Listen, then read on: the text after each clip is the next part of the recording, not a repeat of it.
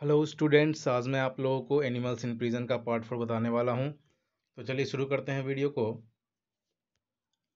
Dehradun had a variety of birds and there was regular jumble of singing and lively chattering and twittering and high above it all came the coils plaintiff calls.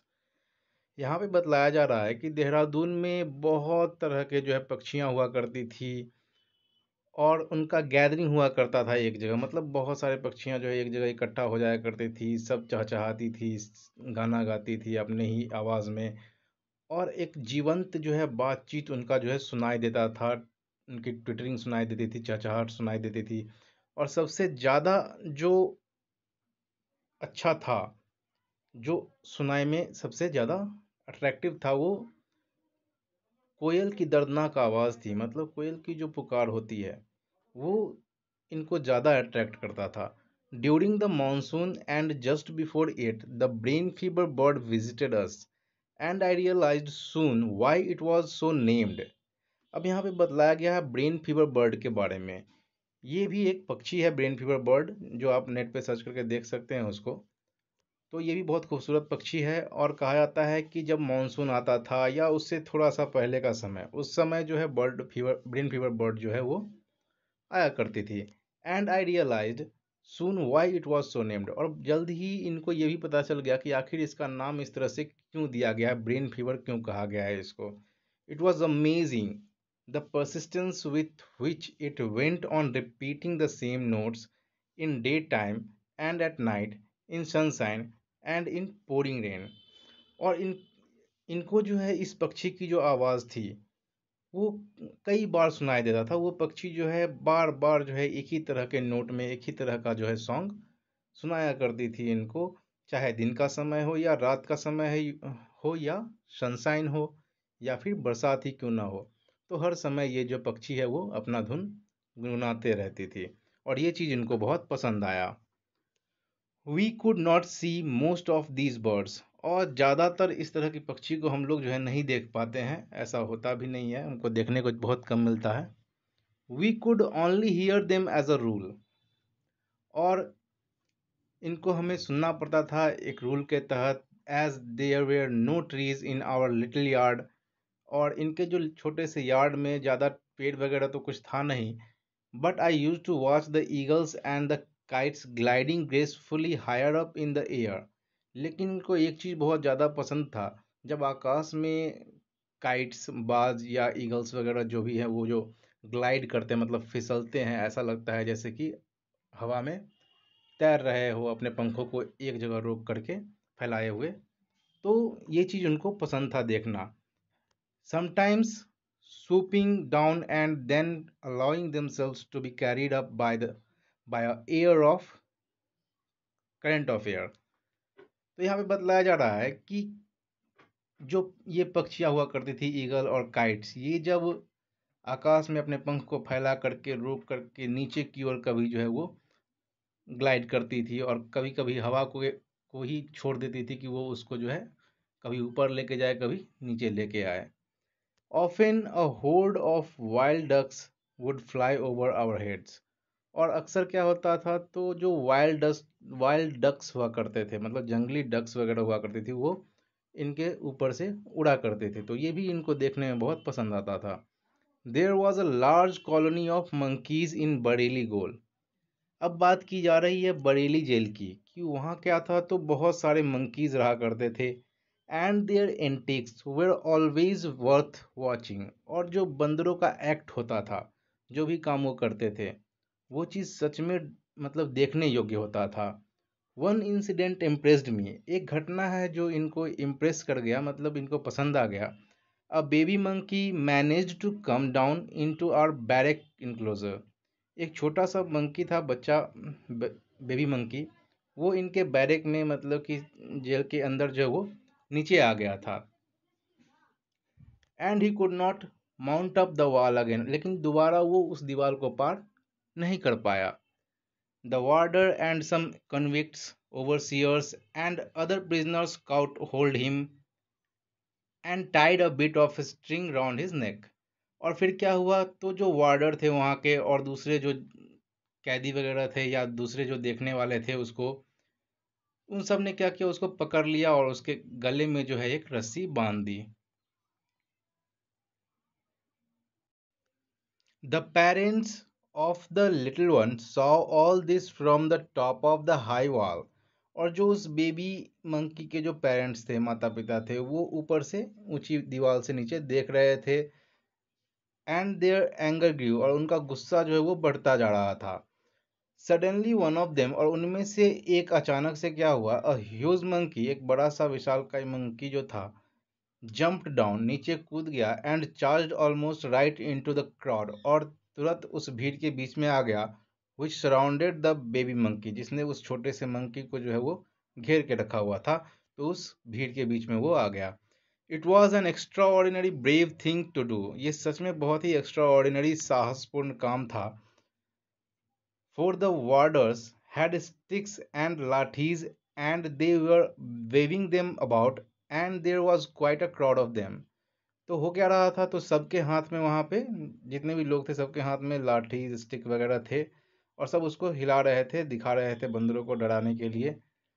तो आगे क्या होता है देखते हैं। Reckless courage triumphed and the crowd of humans fled terrified।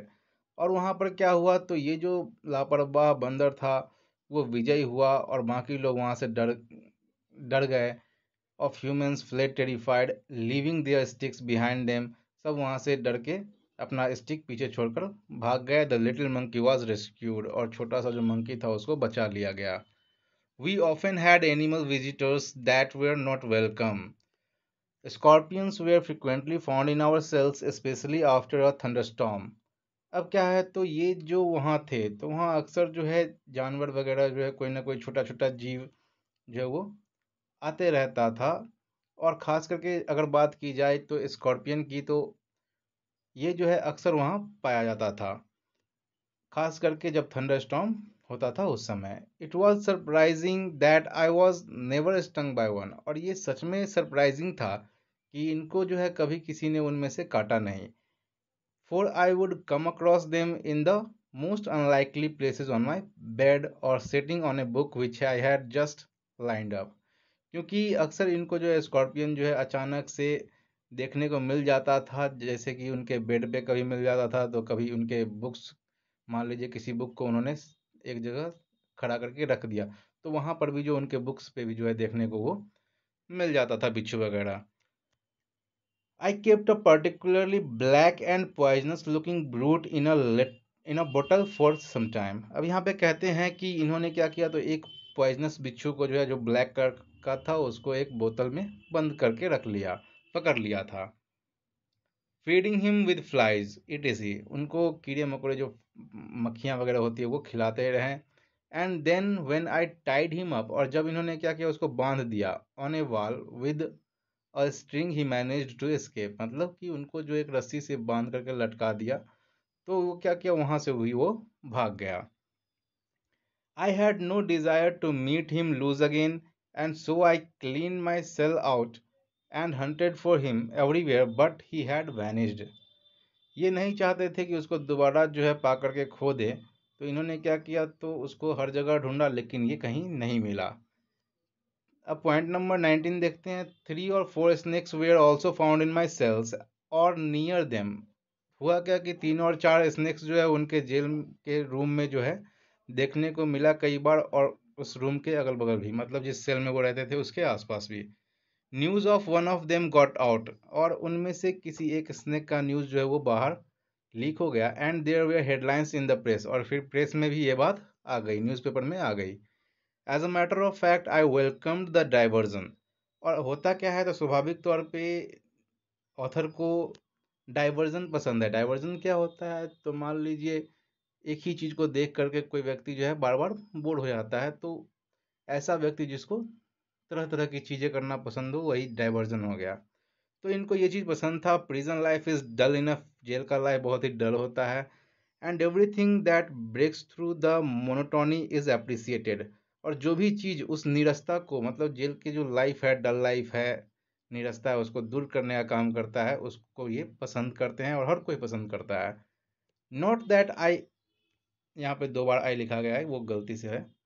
तो ऐसा कह रहे हैं कि नॉट दैट आई अप्रिसिएट और वेलकम स्नेक्स, ऐसा नहीं है कि ये सांपों की हमेशा प्रशंसा करते हैं, उसका स्वागत करना अच्छा लगता है इनको, but they do not fill me with terror, लेकिन ऐसा भी है कि उनसे इनको डर नहीं लगता है, as they do some people, जैसा कि दूसरे लोगों के साथ होता है, देख करके बहुत ज़्यादा डर जाते हैं। I am afraid of their bite, इनको भी सांप के काटने से डर है, ऑफ कोर्स, बेशक। And would protect my self if I saw a snake, और ये भी अपने आप को बचाने की कोशिश करते थे यदि वो किसी स्नेक को देख लेते थे। But there would be know feeling of repulsion और ओवरवेलमिंग फाइट, लेकिन ये उनसे मतलब कि एक तरह का घृणा वाला फीलिंग नहीं रखते थे, कभी फाइट के बारे में नहीं सोचते थे कि देखेंगे तो मार देंगे। सेंटीपेड्स के बारे में बतलाया जा रहा है, horrified me much more. It is not so much fear as instinctive repulsion. तो यहाँ ये कहना चाहते हैं कि सेंटीपेड्स जो होते हैं, खजूरे वगैरह, इनसे इनको ज़्यादा डर लगता है सांपों की तुलना में। और ऐसा इसलिए भी होता है क्योंकि इनसे इनको थोड़ा ज़्यादा ही जो है आंतरिक तौर पे घृणा है। इन अलीपुर गोल इन कलकत्ता, अब कलकत्ता में एक अलीपुर जेल है, उसकी बात की जा रही है। आई वोक in the middle of the night, एक बार क्या हुआ तो ये मध्यरात्रि में उठ गए, and feel something crawling over my foot, और ऐसा लगा कि इनके पैर पर जो है कुछ रेंग करके चल रहा है। आई प्रेस्ड अ टॉर्च, इन्होंने एक टॉर्च जलाया। I had and I saw a centipede on the bed, और तभी इनको जो है क्या नजर आया तो एक सेंटीपेड जो है इनको दिखा वहां पे, जब इन्होंने टॉर्च जलाया जो कि उनके पास था। Instinctively and with amazing rapidity, I vaulted clear out of that bed and nearly hit the cell wall. और अचानक से वो तुरंत वहां से उठ के जो है हटने का कोशिश किया, और तभी इन्होंने क्या किया तो दीवार से ये टकरा गए। I realized fully then what Pavlov's reflexes were.